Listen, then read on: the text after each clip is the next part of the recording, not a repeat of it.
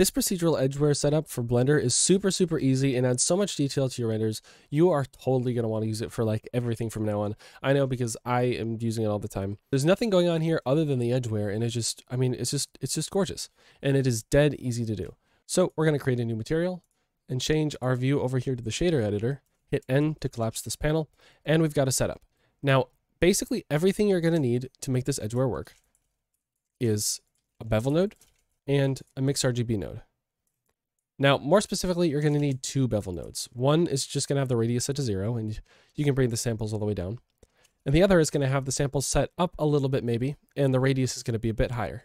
Now, if you plug these two in together and change the factor to 1, we can preview it and see it's just a view of the normals of our object. Let's change the blending mode to difference, and you can see that now we have this really nice edge effect. This isn't the entire effect though, we're not quite done. To make it black and white, first of all, we need to take the color ramp, and we're just going to plug it in there, and that's going to be that. I like to change this to constant now, and then drag this to sort of get a harder sort of line. Now, I mean, there are more advanced techniques that you can do as well, by the way, to get more complete edgeware, because obviously this isn't covering around the entire circle here. If you want to do that, you can actually take a separate hue saturation value node and plug that in instead. That is going to give us this more even black and white output. And then again, we feed it through a color ramp just to get it tighter. It's really the best way to describe that. And this looks pretty good. We could take this and plug this into the metallic value of our principled BSDF. We're starting to get something. Let's maybe take another color ramp and use this as the color factor. Now if we change our base color to maybe something like blue or a bright yellow, we can see our shining edge effect a little bit better. I want to add a touch of extra detail though, so I'm going to add in an image texture node.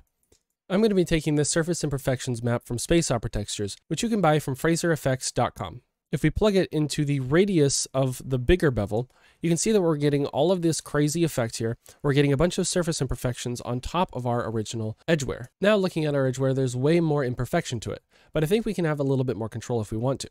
Now it's pretty apparent we've got way more imperfections going on. We've got a lot of scratches over more of the surface, and some of this edgeware right along the corners here is being reduced to nothing. I want a little bit more control over that. Now between our smudges base color and our bevel node, we're going to take a map range node and drop that right in the center. What this is going to allow us to do is change the minimum bevel radius and the maximum bevel radius.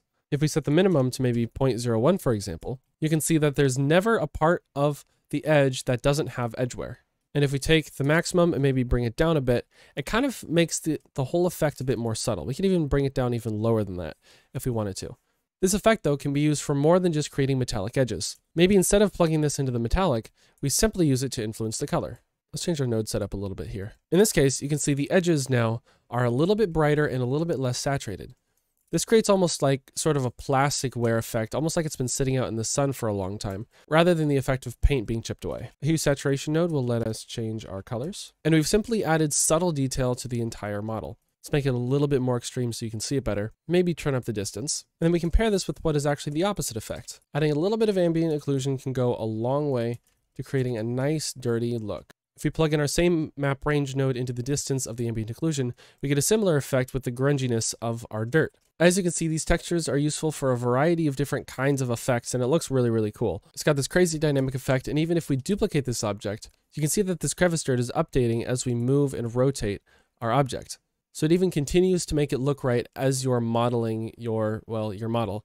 But there's still some really crazy techniques that we can take advantage of using these brand new textures. So if you want to see some more of these secret tips and tricks, you can click on this video right here. I highly recommend it.